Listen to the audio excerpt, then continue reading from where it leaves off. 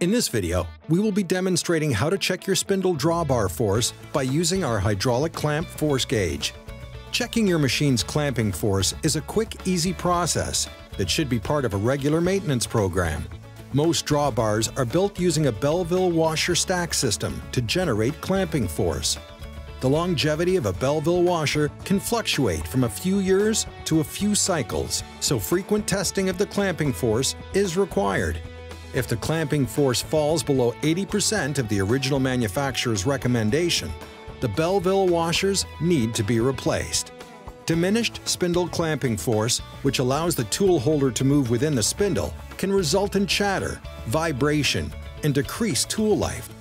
In extreme cases, it can result in a tool pulling out of the spindle during a cut and causing damage to the workpiece, the tool, the spindle, the tool holder, and also possibly the operator. It is never safe to assume that as long as a machine is clamping, it is functioning properly. The ClampForce gauge is easy to assemble and use. First, choose the taper adapter for the machine you are checking. To assemble the gauge, thread the internal transfer screw into the threaded end of the gauge head and finger tighten as snugly as possible. Next, slide the large end of the taper adapter over the threaded end of the gauge head. We're demonstrating the gauge with a 40 taper adapter. If you're using a 50 taper adapter, you would first slide the large end of the taper adapter over the threaded end of the gauge head.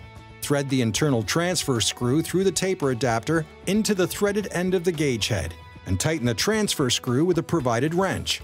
The last step is to install a retention knob into the small end of the taper adapter. Because retention knobs are not universal, you must use a retention knob that is designed for the machine you are testing. Finger tighten the retention knob. Verify that the retention knob is fully seated on the taper adapter. Now that the gauge is assembled, testing the machine's clamping force is quick and easy. Using the manual tool change, insert the gauge into the spindle and then energize the spindle. Do not start the spindle after the test gauge is in the spindle. This could cause damage to the gauge or result in personal injury. The gauge instantly reads the pull force in foot-pounds. Remember to check your machines frequently. Once drawbar force drops below 80% of its original force that the factory has specified for your machine, it is time to schedule maintenance. For more information on this and other complementary products, order a ClampForce gauge or adapters, call toll-free 800-322-7750 or visit us online at www.jmperformanceproducts.com.